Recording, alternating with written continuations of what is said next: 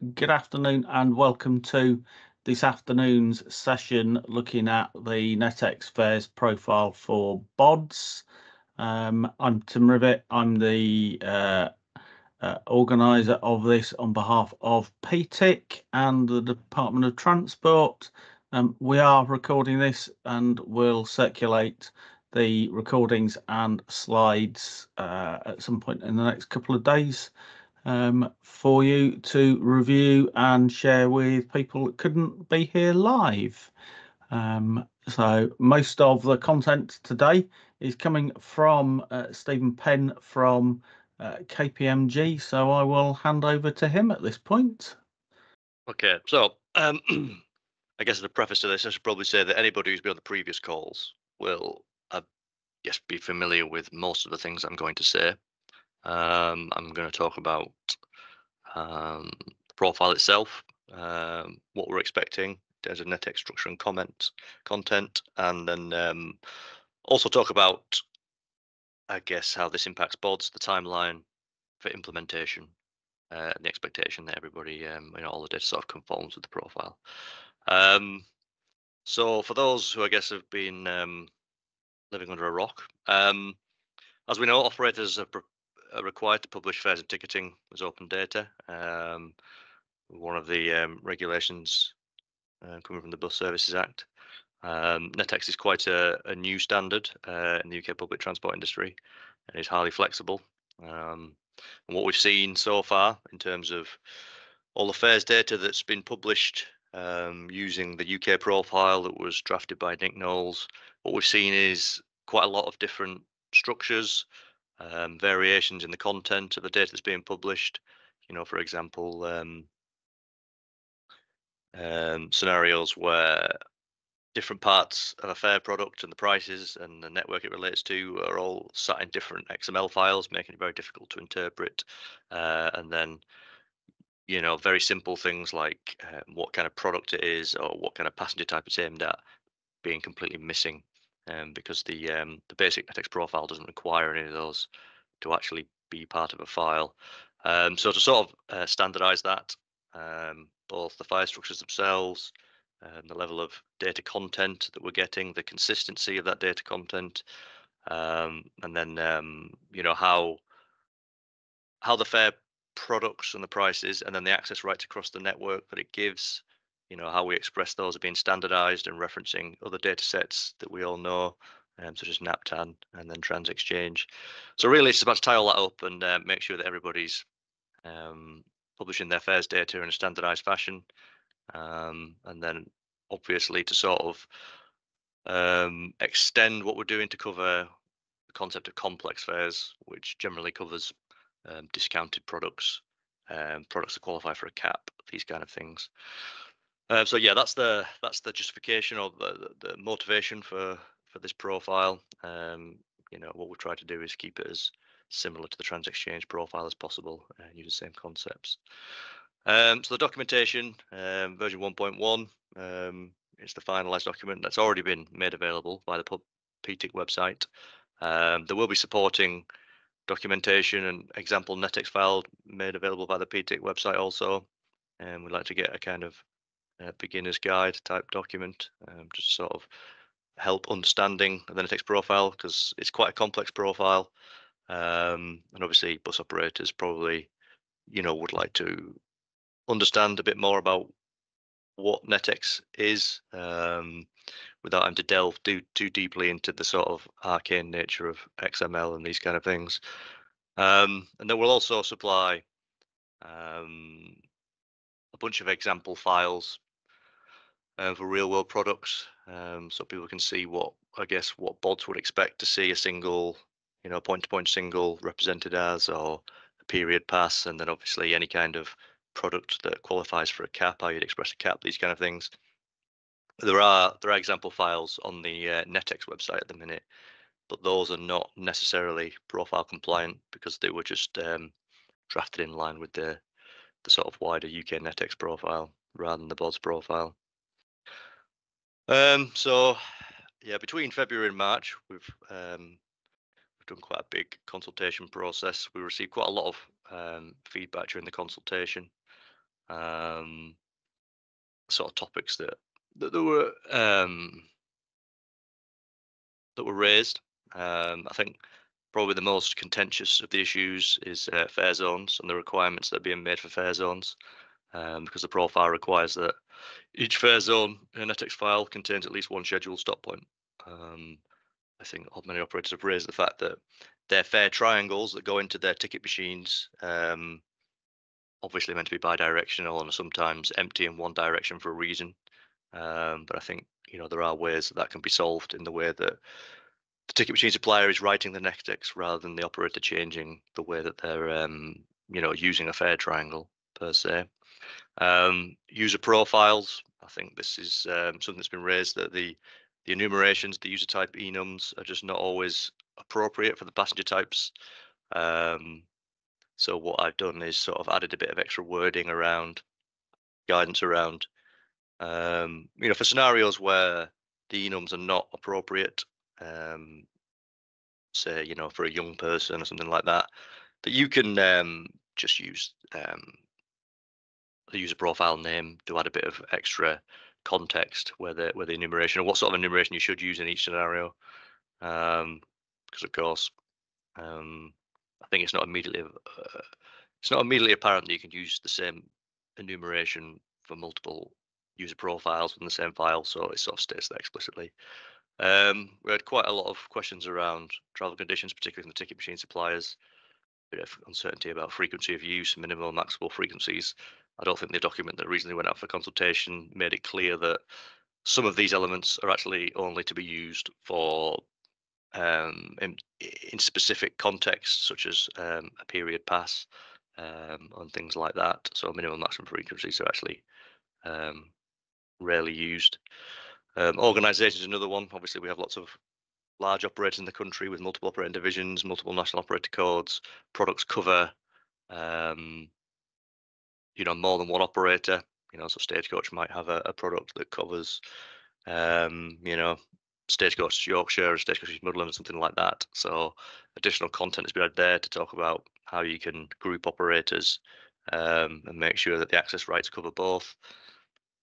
Multimodal fares. This was raised a couple of times. That obviously in a lot of city regions, there are a lot of fare products that are available, pass type products generally, that give access to both the bus network and tram metro networks. So the guidance the profile does cover that to an extent, but as much as it possibly can, given that tram and metro networks don't fall under the Bus Services Act, there isn't necessarily the data published on BODS in there that's coherent. It sort of adheres to the PTI profile for Transit Exchange. I mean, I think we all know that there are other sources for this data, such as TNDS. So the NeTEx profile for BODS is quite light touch in that respect. I mean, really, it just says that you declare a line for a non bus mode using the same ID structures and other structures that are recommended by the PTI profile for Transit Exchange, and that all NeTEx additionally requires on top of that is a transport mode element being included, just to signify that that is not a bus, which will allow validation to sort of skip over that and not penalise it for not, having all the information we'd expect. And then a couple of other things that kept coming up, which can't really be dealt with by validation, but but I guess data consumers, what the finding is at the minute, shadow fares are often included in NeTEx being published to BODS. So I have added some points, obviously stating explicitly that shadow fares should never be published to BODS, only fares that a passenger can actually pay and is a reflection of what's available to the passengers. Product names is a similar one as well, that what we're seeing is a very, very variable quality of the product names that are being passed in the files. There are good reasons for why operators are doing this, but in terms of the quality of the data, we need to be getting to a point where the product names can be taken by a downstream consumer and presented to a passenger and make sense, rather than a series of abbreviations or whatever. So that's something that I guess further engagement with the technology suppliers will be needed. So in terms of the implementation, Q1 of 2024 was assigned for the consultation process we've just been through and the publication of this profile. Q2, BODS team will be reaching out to all the suppliers that can produce NeTEx and talk to them, I guess, how they're going to support operators producing the data that meets these requirements. And then Q3, probably Q4 as well, will be rolling out additional code to the production environment of BODS, which will add to the existing validation rules. Most of these will be around things like, the complex fares, caps, things like that. And then a hard block on non-compliant data will be implemented. I think there's still conversations around when exactly that date is. I think everybody recognizes that the previously discussed date of Q4 is probably a bit short notice. So I put Q1 as a provisional date. I mean, I think that stretching it too far into 2025 is probably not going to happen, but I think there will be a few extra months built in before all non-compliant data is blocked, and anything that's on BODS that's non-compliant will be removed after a certain time period. So that's the plan for 2024, early 25, in terms of actually turning this documentation, this profile, into, I guess, a reality. People publishing data. Right. So rather than stop for questions, I'm just going to delve straight into the NeTEx profile itself. Most of these slides will be reasonably familiar. There's not been many major changes to the documentation or the rules themselves. Most of the changes are about clarifying things that I guess my wording originally left quite vague. So in terms of files published to BODS, what the profile does still allow you to do is include multiple products in one file.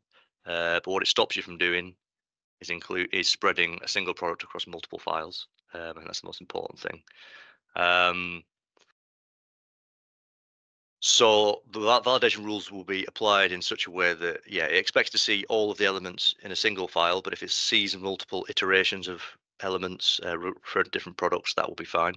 I think a one file per product data set is the direction we want to go in, but I don't think it's always necessarily the most appropriate. So flexibility has been retained for operators to sort of do things the way they want to do, while at the same time tightening things up. So anybody consuming the data doesn't have to work too hard to actually find all the relevant parts of a product. It's all sat in the same file. Like I say, I put here as the slides that, you might have scenarios where you've got a lot of pass type products that relate to a single zone or something like that, a single city zone. You can put all of them in the same file, it'll be fine. So the files themselves, we are requiring specific number of frames in each file. NeTEx itself uses something called a version frame. These are essentially just big containers that group sort of various elements and data points that are sort of similar to each other in the same groups for ease of use. The UK NeTEx profile obviously is designed to actually do basic timetables and things as well, but those are sort of ignored in the NeTEx BODS profile. So really what we're looking for is what we call a resource frame. So that's really just to contain operators, and you can also include the details for ticketing companies, these kind of things, any organization that's relevant to your product. We have a service frame. So that's basically to contain the public transport network, as in routes, stops. Then we have 3 fare frames, one which is a fare network frame, which is where you'd group together the sort of network elements into entities that you're going to, entities that reflect access rights for the product. You've got the fare product itself, which is, I guess, the meat in the sandwich, the specifics of the products, what it's called, what rights it gives you, what limitations it has, etc. And then there's a final fare frame, which is for pricing. So in most frames that'll be quite simple because you're only pricing one product, but I guess in some scenarios the fair price frame might be quite large and allows multiple different product types to be reflected and priced individually. So if you have a specific pass that has it has sub-zones and a big zone. You can buy individual zones, and you can buy one that does all zones. You can price them all individually in the same frame. So it allows quite a lot of flexibility there. Versioning. Versioning is quite difficult in NeTEx. It's a lot more difficult than timetables because obviously fares and ticketing is completely unregulated. So we have no sort of external reference point to fare products. Like we do with timetables, where obviously we have the actual bus registration itself, which is a legal declaration of what an operator is going to do. There's no such equivalent for NeTEx. So fixing what you're versioning from frame to file is actually kind of difficult. So while we do recommend versioning, and there is a mechanism for versioning that's in the documentation, it's only recommended, it's not mandatory. We would hope that suppliers and operators obviously implement that versioning where it's appropriate, because presumably their product sets are reasonably stable, and products continue over the years with different prices and access rights. But really what we need operators to do is to make sure that essentially what versioning would do is handled through staying on top of active data sets, making sure they deactivate old data sets when they publish new ones. That will be something that we start to monitor later on in the year to make sure that we're on top of what appears to be, overlapping fares data sets with different prices. For the network frame, the service frame that contains the network, the profile requires various things, mainly in reference to external data sets, to make sure that the access rights as defined in the product are relatable to all the other open data that's available. So for operators, we're expecting that any operator declared has a national operator code, and it's the same national operator code in the trans exchange files published to BODS. For any lines, service, whatever you want to call them, within a NeTEx file, when you're declaring a line, if it's a bus, it must reference the line ID, the trans exchange line that's published on BODS using the same structure that's outlined in the PTI profile. As I mentioned earlier, because of multimodal, if you declare a different mode for the line, that will skip over that ID, because obviously we can't expect that to happen for non-bus modes. And then stops, scheduled stop points with the NeTEx file should reference an entry in NAPTAN, or one does not exist, a temporary stop declared in the equivalent trans exchange file in the lines. So yeah, I guess what we don't want to see is temporary stops that are in the trans exchange file that exist purely in the NeTEx, and that's something that we'll do post-publishing checks on later on. And then once the network is defined within the fare frame, we expect fare zones to group together all the stops that are declared in the network frame, and that each fare zone should include at least one scheduled stop point. For the tariff, so each file must contain a tariff. This is where certain variables of the fare product structure are expressed. They're pretty flexible, so you can include quite a lot of things, and these are covered in the profile. But there are certain mandatory elements that we always expect, such as validity conditions. So that's when the product and tariff is available from and to. You don't necessarily have to put a to date because, of course, product, you may not know when a product is going to be withdrawn from sale. The price is going to change, but there should always be a from date. The nature of the pricing structure, we expect a tariff base to be included. So, tariff basis could be it's flat. It's a flat fare. It could be zone. It could be point to point or zone to zone. These kind of things. That just helps the consumer understand the elements that come after and how to interpret them. And then in tariff, we expect fare structure elements. We expect 3 types, and then a few others are required under certain conditions. To talk about the fare structure elements, I said we expect 3 of them. A fare structure element, these are sort of self-contained groups of elements to define specific rules, limitations that you want to put on your product, or access rights, things like that. So you can define geography and network, time periods, these kind of things.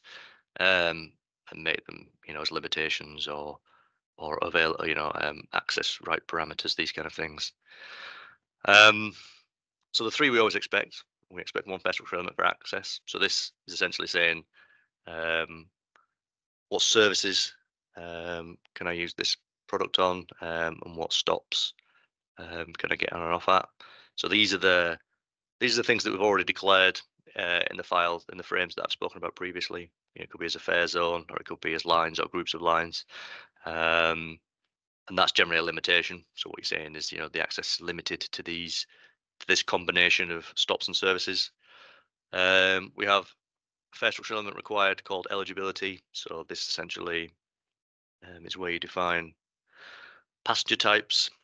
And while I guess in an abstract sense, perhaps an adult product can theoretically be bought by everyone, even where there's a cheaper child ticket.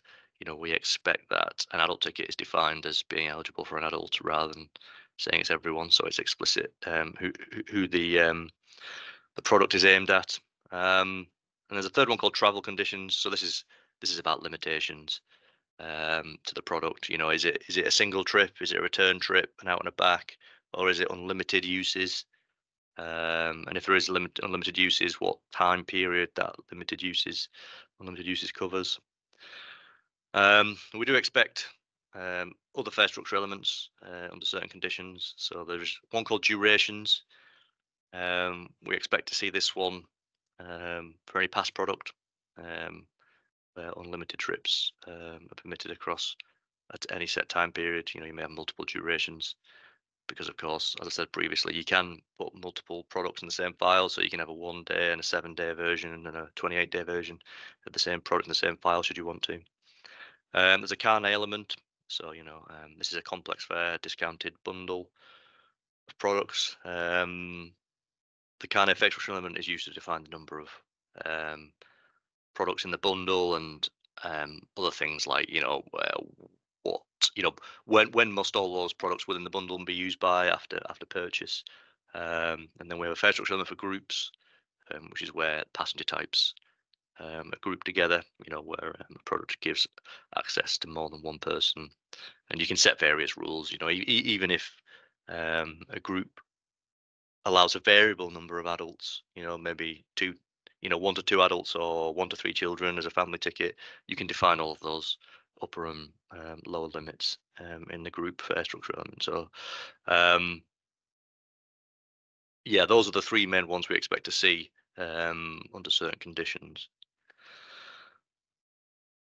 So the fare product itself, the fare product is essentially where all of the elements we previously defined are knitted together into a purchasable group that a passenger can actually buy and travel with. And this sort of bundles them together as validable elements. So those are things that an external person, such as a driver or a conductor, whatever, would validate that they had the right to travel. So there's quite a few things we expect to see in them. A charging moment must always be included. A charging moment is quite important because that covers both simple and complex fares. That's am I declaring what product I want to buy and paying for it there and then, or am I simply tapping and in the back office a bank says yes, we cover the right of this person to travel through the day and accrue charges.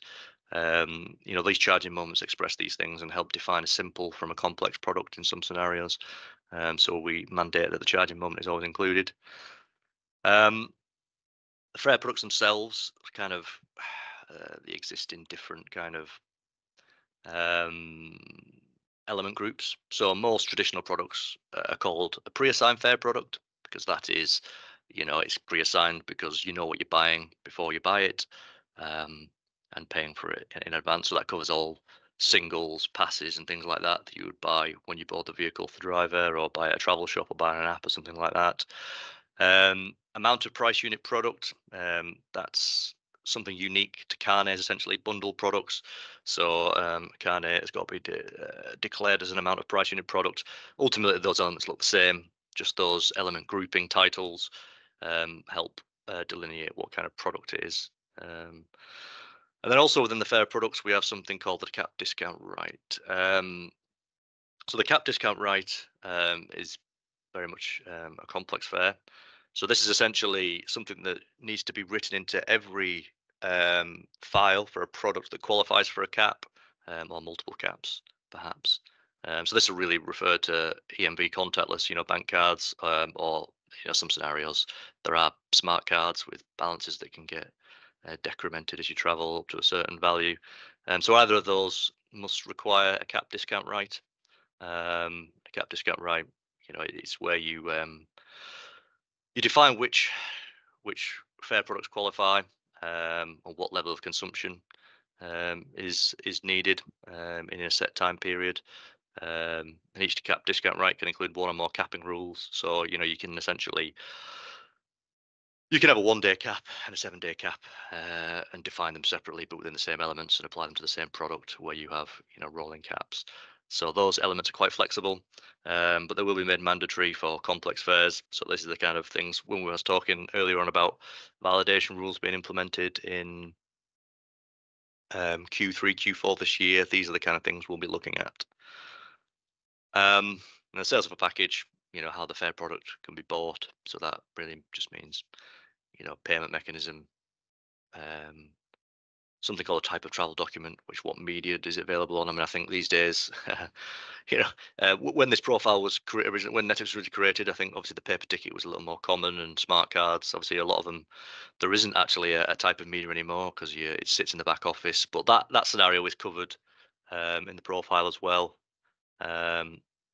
If not necessarily intuitively, there is elements that can be used, such as M-ticket and things like that. So yeah, what we're saying is that sales of a package must include a distribution channel, which is where can it be bought? Is it on the bus, is it mobile, etc. How can it be paid for? Cash card, etc. And the type of travel document, so paper, smart card, bank card, etc. Back office storage.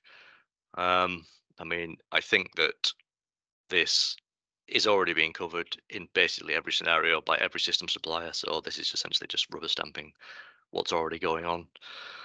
And then finally, the fair prices. So this is the final frame that was described earlier, the fair price frame. So this is where entities that we've described, I mean, usually it's a combination of entities called a priceable object, have prices attached to them. In the NeTEx profile, the BODS NeTEx profile, we are expecting at least a fair product and sales of a package combination to be priced. The reason for that being, obviously, a fair product can come in different sales of packages. It can be bought on bus, on a paper, and perhaps also bought on an app. And those might have different prices. So we expect to see both of those, except in cases where there's point-to-point or stage-to-stage products where we expect distance matrix elements to be priced. And now that we have introduced the cap discount right and capping rules, these also need to be priced in the fair product frame. And while the complex fares legislation talks about discounted fares, what we expect to see is all prices defined as absolute numbers, pounds and pence. That even though NeTEx supports percentages, discounts, things like that, we don't want to see those, because I guess it puts additional burden on anybody trying to interpret the data, and obviously opens the door for ambiguity, I think, perhaps where there's an odd number that's being separated by 50%. So it just keeps things simple by making sure that all prices are defined as absolute numbers. Okay, so that's a whistle-stop tour of the profile. I guess should open the floor to questions now. So I've got one, Stephen. If I'm a data consumer that's wanting to get access to this, but don't really understand how to interpret it at a programming level and things like that, where can I go to get more information about NeTEx and the profile on how to understand the data that's in the files? Well, at this point, there is a NeTEx website. netex.uk. That website is maintained by Nick Knowles. It does have quite a lot of good documentation on it. But obviously, like I said before, some of the things that are on there don't necessarily conform to the profile that we've asked for BODS. I think, Tim, that where we're at the moment is we're looking at obviously using PTIC as a source of supporting documentation and examples. We'll also be looking at put it on the BODS repo as well, the GitHub for programmers. I think that's something we're exploring for all the data standards, because there are certain issues with GDS and gov.uk websites and publishing large documents on there that sort of preclude us from using that at the minute. So that's what we're looking to do. Use PTIC and use the GitHub repository for the supporting material. Thank you. I take it nobody else has any questions. I had finished early because I was expecting more. All right, we've got one from Roger. Yeah. Hi, just the one. We've got a very user-friendly tool for creating NeTEx at the moment. How far are we from having a tool to actually view what we put in the output? The issue we've got at the moment is we think we put it in correctly, but have we? Yeah, I mean, that's a good question. As far as I'm aware, there is no active plan in the product roadmap for BODS. I mean, I think where that tool would have to sit is in BODS, because obviously we can't have it in the Create Fair service, because that would only be usable by people using the Create Fair service. So it needs to be on BODS. There is a there's a trans exchange visualizer that's going to be released very soon.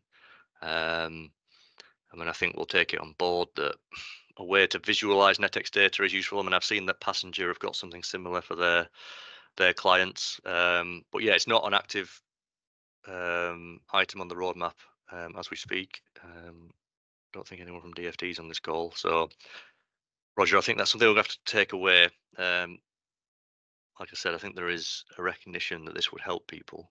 And it's all about prioritizing that as an item for development. So yeah, not exactly a definitive answer.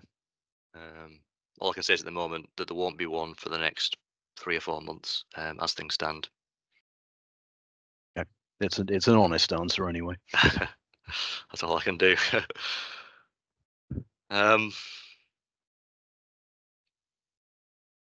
Anybody else have any questions? I mean, I think maybe I'll ask some questions at the audience. I think I can see we have David from Ticketer. I mean, I know that I think this fair zones in stops issue is going to cause you problems or your clients problems.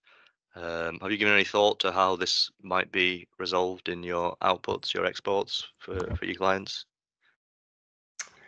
It's being looked at, but until we know it's the conclusion, we haven't done a lot of work on it. Yeah, well, I mean, the fact that the profile has been issued now as the final version, I mean, it won't necessarily be the final version. Obviously, all profiles iterate, but there's no plan to push anything out that would remove that requirement. I think that we will be reaching out to Ticketer, I guess, late in April, early May time to start talking about this issue. And I guess the other issues that is raised. We had asked for discussion with some of our operators as well, so that we could get the use cases and everything captured early on. Yep. And on that, and we have had some early discussions with KPMG with one operator, but it hasn't gone any further because we were waiting for the conclusion of this, really. Yeah. And in terms of the caps, I mean, do you see any issues around the cap discount rate and the capping rules? I mean, I know that some of it's implemented by PSPs, I believe, in the way you're set up. So that's going to be the problem, that it's going to have to be input twice. At the moment, the operators only put it into the PSP portals, and we don't hold it in Ticketer. So we're going to have to find a way of getting that back, as you like, and replicating it. Yeah, I mean, I've tried to keep the requirements as light as possible, but ultimately, pricing levels and capping periods simply have to be in the file for it to make any sense. So yeah, I mean, I guess we'll talk about that and how you're gonna enable that for the bus operators early May time. I mean, do we have any other suppliers on? Rob West. I mean, you do Stephen. point to point fares. I mean, have you found any issues with the stop points and fare zones question? Does it cause you any problems? And it hasn't yet. I mean, to be honest, we've only created relatively quite small amounts of data. We are beginning to scale that up a little bit now and look at some, some wider data sets rather than what I would term pilot data sets. But no, we haven't run into any problems with the point-to-point stuff yet. have you looked at the capped? We haven't. No. No. Okay. No, not yet. Do we have anyone from VIX on the call? Can we see? I don't think so, do we? Anyone from passenger? Done. Yeah, but I mean, I don't think passenger produced data. They're more of a consumer. Yeah, we're only consuming the NeTEx at the moment. Yeah, I know, but we would love to hear your views from the consumer point of view. Do you have any last words of wisdom? I think we welcome this profile. Like, it provides a little clarity, and I think from our point of view, we're kind of now waiting for it to kind of be implemented across the data producers.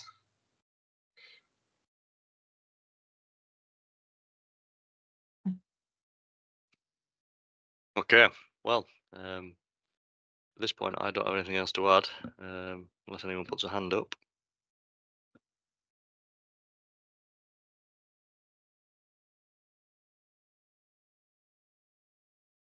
No, well, there we go. Yeah, if anybody does have any questions, just email me, stephen.penn@kpmg.uk, and I'll answer as best I can. The worked examples of NeTEx might take a few more days because I was going to use our create fare service to create them, but we've not actually pushed out the updates for the caps yet. So I'll produce those examples for caps for you, Tim, so you can host them on the PTIC website as soon as we've pushed that update out to production for the create fare service. Okay. If there's no more, then we'll bring it to a close and have a good rest of the day, everybody. Thank you, Stephen.